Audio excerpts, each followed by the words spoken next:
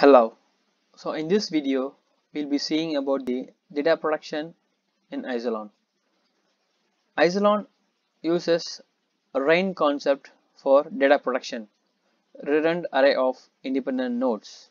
Basically, the data is rolled across the nodes in Isilon. The data does not get saved on one particular node, whereas it gets saved across the nodes, and they use the parity method for saving the data. So here in this example you have blue, yellow and green, and the green as a parity. So when there is a loss of data in between, let's say if the yellow goes off, then we will be able to get the data of yellow by subtracting the blue from green. And the same way, when this blue goes off, we will be able to get the data from green subtracting the yellow. So whereas the green is a parity, that is addition of both, and using this we'll be able to get the lost data.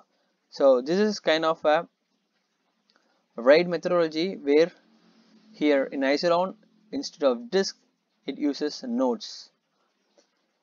There are different kind of data protection levels that we'll be seeing, and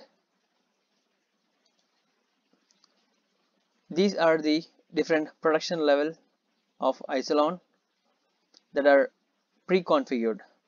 So the protection level plus 1n. So this protection level plus 1n means this particular protection level can tolerate a failure of one drive or one node. So if there is a failure of one drive or one node, still the lost data can be taken.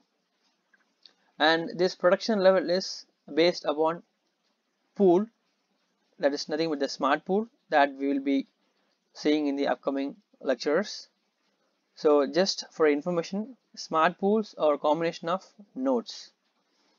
So these protection level are based upon the smart pools available on each of the clusters. So here plus 2D and 1N. So this particular protection level can tolerate a failure of two drives or one node, either or one. Either it can tolerate up to two drives in that particular pool, or it can tolerate one node failure.